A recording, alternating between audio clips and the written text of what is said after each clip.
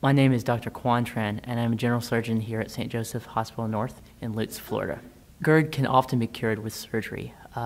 Approximately 85 to 90% of patients who undergo some sort of procedure for the reflux can stop taking their medications, and their heartburn is reduced to a very minimal level.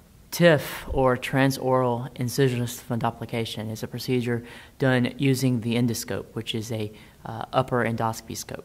And what we do in this procedure is we advance the scope into a device that goes into your esophagus, down into your stomach.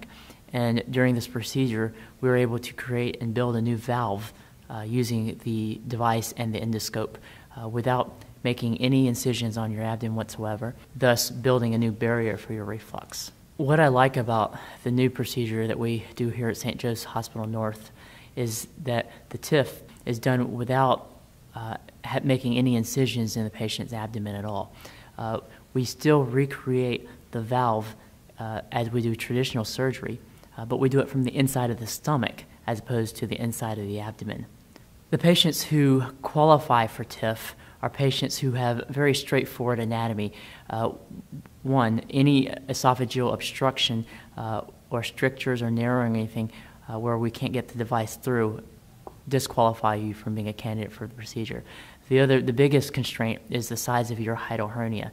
Most people with significant reflux will have a fairly large hiatal hernia associated with it, and unfortunately, because of the mechanics of the device, we can't correct a hiatal hernia greater than 2 centimeters. My experience with my TIF patients is after about a week, they don't have any pain at all, whereas my traditional surgical patients will still have some lingering pain, but it's not so severe it's unbearable. Those patients will take about 2 weeks before they fully recover from all their pain. Patients are on a fairly strict diet for the first month of the procedure.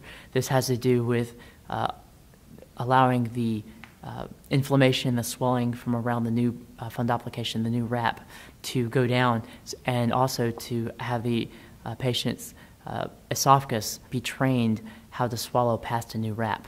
So the patient's on a fairly strict liquid diet the first week, then they're on soft foods, and I don't allow patients to eat meats or breads for about a month after this procedure. Following that month, most patients are able to eat and drink whatever they want, and there are no restrictions.